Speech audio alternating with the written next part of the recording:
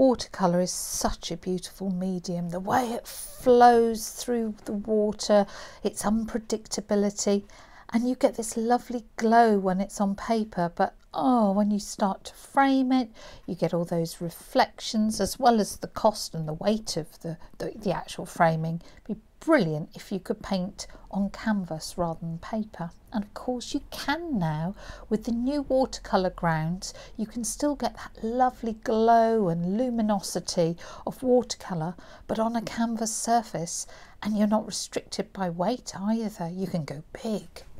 Hi, my name's Liz Chatterton and I love watercolour. I love painting on paper and I love painting watercolour on canvas. Love it so much that I've written, I think, the only book on watercolour on canvas. And it would be wonderful if you could join me to learn all about this beautiful medium on canvas. It's so lovely not to be restricted by size. Look at these hairs behind me. You know, they're not hidden away under glass. I haven't had to bother with framing and then break the glass. And it's very, very forgiving because you can lift watercolour on canvas so you can correct your mistakes.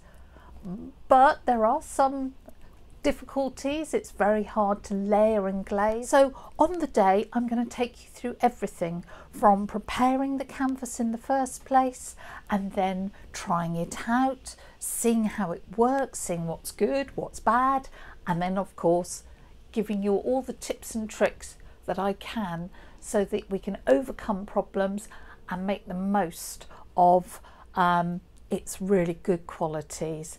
And we'll go through various exercises, so there's lots of practical time.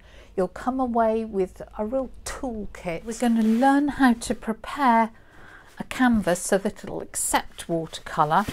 We'll look at all the different grounds that are available, how to apply them, how long they take to dry, what you need to do. And then we are going to move on to experiment on the new surface.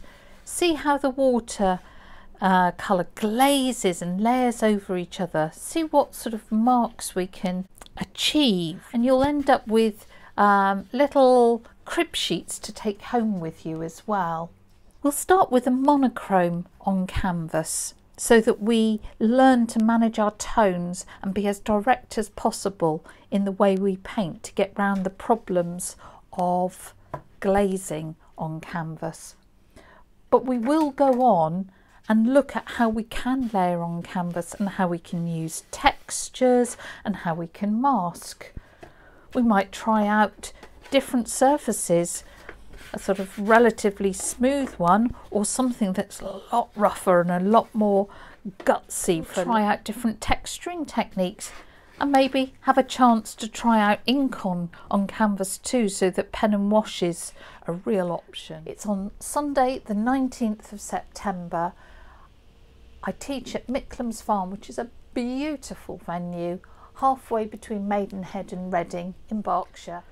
I'll also take you through how to protect your work at the end, because you don't want to have done all that beautiful painting and then it just to wash away. So I'll take you through the options of varnishes, UV protection, waxing, things like that. Please go to www.lizchatterton.co.uk for more details, or just drop me an email and I'll help you with any questions.